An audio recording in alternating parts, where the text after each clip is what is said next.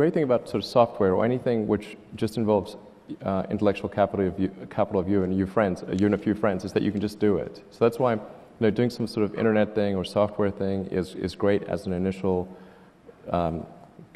company to create. And that's why Zip2 and PayPal, they gave me the capital to attempt to do more capital-intense activities.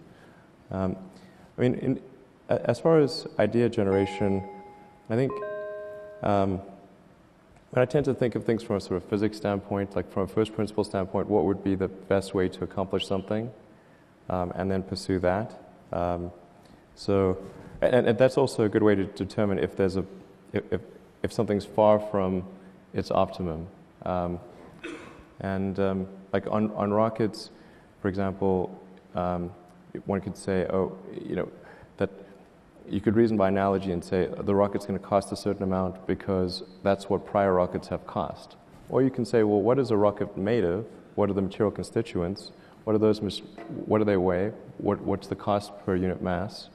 And that sets the limit asymptotically for what a rocket can be. So if you can figure out some creative way to rearrange those elements into a rocket shape, then you can achieve a much better outcome. That's the first principles approach.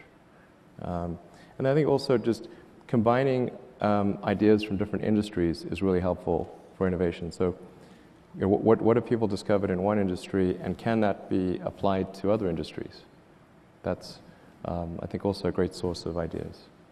But you usually just struggle on a solution, and you try a bunch of things. Some of them don't work, and most of them don't work, and occasionally one does.